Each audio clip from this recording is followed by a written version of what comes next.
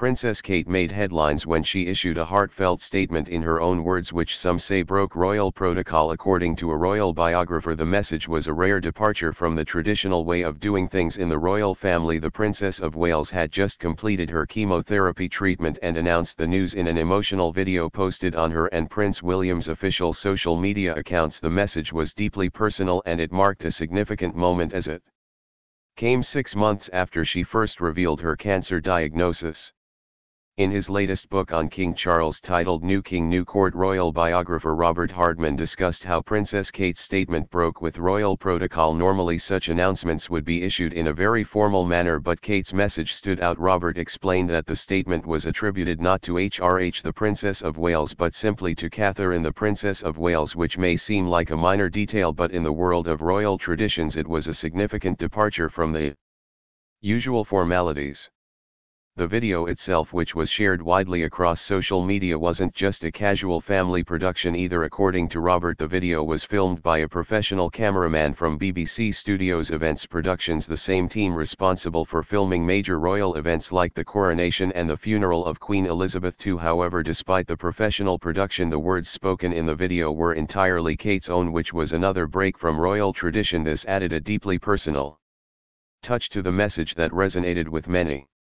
In addition to the personalized nature of the message, the transcript of Kate's statement released by Buckingham Palace also broke with standard protocol. Normally these types of statements follow a more rigid structure, but Kate's words reflected her own feelings and experiences, making it clear that this was a special moment for her and her family. This move was seen as a reflection of how the royal family is modernizing and becoming more relatable to the public.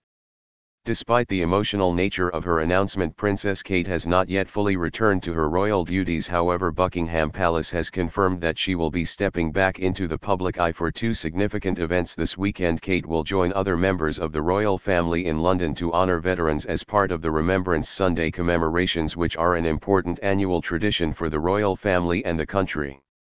According to a statement from Buckingham Palace, Princess Kate will attend the Royal British Legion Festival of Remembrance at the Royal Albert Hall this weekend. This event is a key part of the Remembrance Day activities, where the royal family pays tribute to those who have served in the armed forces. The event will be attended by King Charles, the Prince and Princess of Wales, the Duke and Duchess of Edinburgh, the Princess Royal, and other senior members of the royal family.